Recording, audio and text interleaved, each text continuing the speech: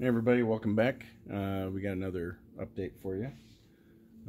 So let's go ahead and get right into it and show you what we've been doing. So as you've seen before, we're getting some of our gaps situated. We're also starting to kind of French in the headlights, and so I made a pattern that we need, and as you can see, it doesn't quite fit, right? So we're gonna have to do something about that.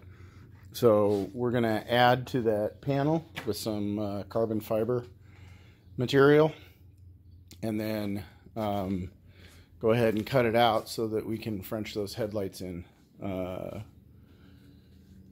really well and nice. The other thing that we've been working on is the roof section. So we've got most of it welded together, and the next thing to do is to get out the hammer and dolly and take out some of the bumps, as you can see, in some of the metalwork. So we're going to be doing that. And then one of the other things that we've done is, you remember down here you've got these distortion of these front fairing pieces, and what we've done is printing more. So we're doing this section right here. We'll cover this in carbon fiber and then attach it to the front bumper so that we have nice straight pieces. So I don't want to redo the entire bumper because we've got too much time and effort invested into it, and we've done all of the body work and gaps, and so I'd rather just replace this section. And you can see we just finished part in here, and there you can see most of it coming together. So we'll get these body worked and covered in carbon fiber, and then we'll attach them to the car. And then we've also, from our buddies at Eurospares over in the UK, we've got some new parts.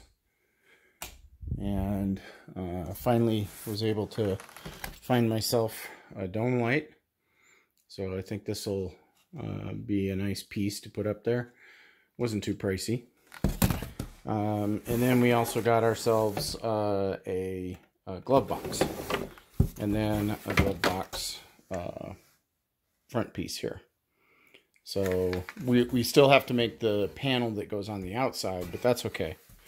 But we got all the internal stuff, and then also some of the bracketry that we needed for that.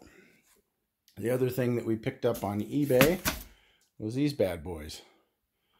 So these are some OEM headlights. They have some broken brackets and whatnot on them, but for the most part, they're pretty complete. I haven't tried turning them on yet because we've got to hijack the electronics of these guys. And for that, I, a while back, bought an Audi wiring harness, and I found the connectors that actually go on the back side of this right there. And so luckily these things have a little port on the back, so we can go in there and see if we can't see what the wiring's doing. So I want to use my 3D printed ones, but boy, these things look really nice, and I couldn't pass up on the deal. It was just too good a deal. The broken brackets we're going to try to fix, but since we have to make our own mounts for these guys, I think that it's not going to be such a big deal with that. And also they come with the little headlight cleaners on them, which I'm not sure we're going to even hook up, but we'll see. Anyway, those are some really nice items that we have now secured for the vehicle. So with the headlights, we still are having our tail lights, our 3D printed tail lights, which I think turned out fantastic. So we're going to certainly not look for OEM tail lights. We're going to keep our 3D printed ones and kind of keep with the theme of the car, which is mostly 3D printed. The other thing that we did on the roof section here is that before you saw I had it welded together with this piece right here for the door jambs.